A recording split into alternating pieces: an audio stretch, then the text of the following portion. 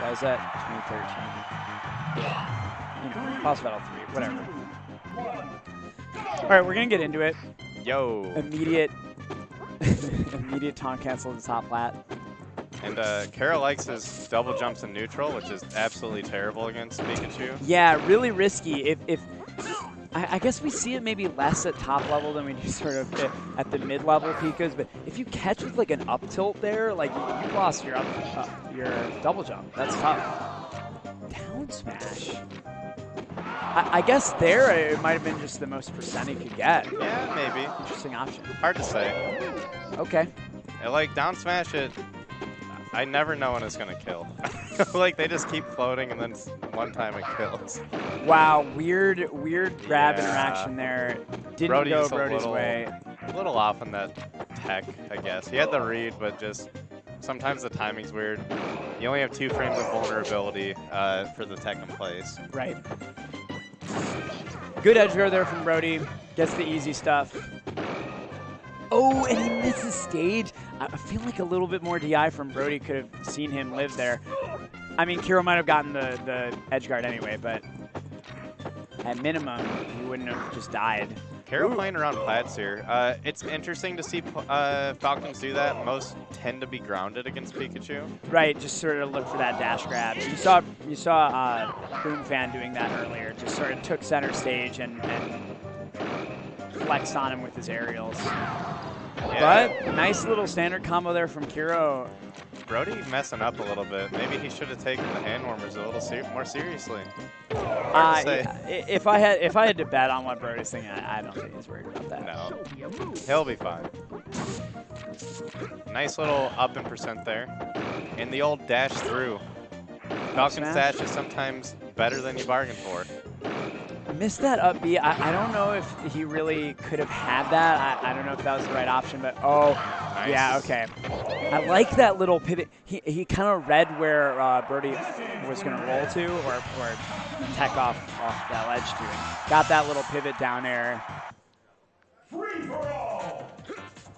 Yeah, and it weaved right around that up tilt too, which is always cool to see. It's like discipline of when to put out the hitbox, because if he puts out that dare too early, it gets clipped. Right, exactly. Yeah, Pika's up tilt is really annoying. Oh, wow, that fast fall forward air. That's a good conversion there. It's not going to kill, so he's got to get an edge guard here. Yeah, okay. There's that down air again. Woo! Wow, great conversion there from Kero. Very optimal, knew he could get the kill off that. Yeah, that's nice and easy. That kind of shows like how good Falcon's horizontal combos are. Like which are underutilized for sure.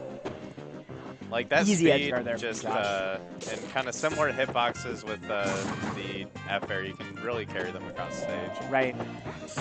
If you're like patient with that horizontal combo, it can really net you some things that you wouldn't have been able to do otherwise. I liked what I saw from both of them there.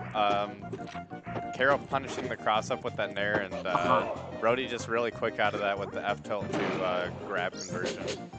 Yeah, Brody takes that stock. Nice turnaround. Brody has been excellent at finishing off Kero when he's off stage. He really hasn't let him back, which is what you need to do in this matchup. So we'll hope to see him keep that up. He's just maybe got to get a few more openings in neutral.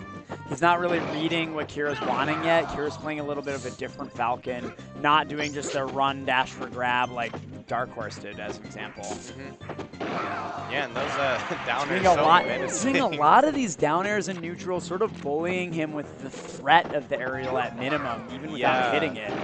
Oh, that's good DI from Brody, but Kero so quick to be able to follow up on that. Not gonna kill. We'll see if he can pick up this edge guard, and it's gonna be a no. Really, he's laughing about it. He's like, "What did I just do?" Oh, huge! Oh my goodness! Kero's really. I like the way he's using this nair. Yeah, I think the speed at which Kero likes to play in both his movement and kind of aggressive style in neutral really lends itself to using nair more as a surprise tool. Like, it has really good knockback and everything. It comes out fast, as you mentioned. Yes. But sometimes if you're, wow, and that's an edge guard for Josh. Yeah, and in that situation, we see Pikachu did not cut his toenails and reach out just far enough to get the hit. Yeah, That was a really interesting game. Definitely different from the other Falcon Pika matchups we've seen so far in this top 8. Mainly because Kero's playing Falcon differently than we've seen. Yes. He's doing a lot of those, like you said, you know, throwing out aerials and neutral, those short hop aerials. It's working. Brody's playing a little scared. Kero's bullying him a little bit, getting those down airs when he wants them. But Josh has been excellent at finishing the edge guards, and that just proved that he got 4 edge guards and won that game. There's that nair. Keeping it real simple. Another edge guard. He led him back on stage, but was able to follow up, get him back in the corner, push him back off stage, and get the easy kill. And a nice showing from Kero there. That's a really nice combo from Kero. Not quite enough to kill.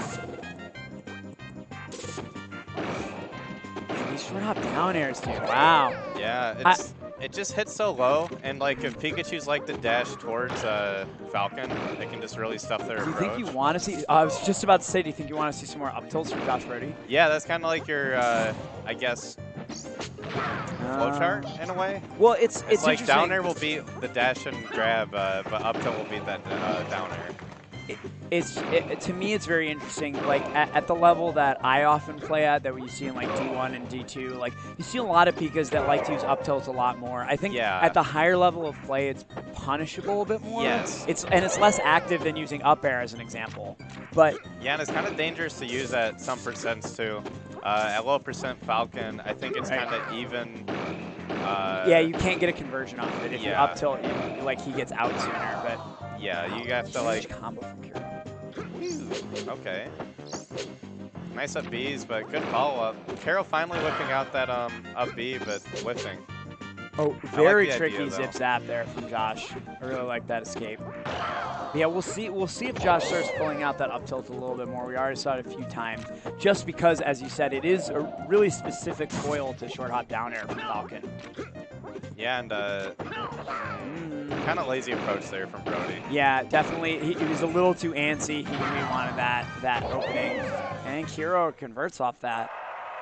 Yeah, and I think Kero's kind of putting out moves that's punishing Brody's playstyle, like with that lack of up tilt.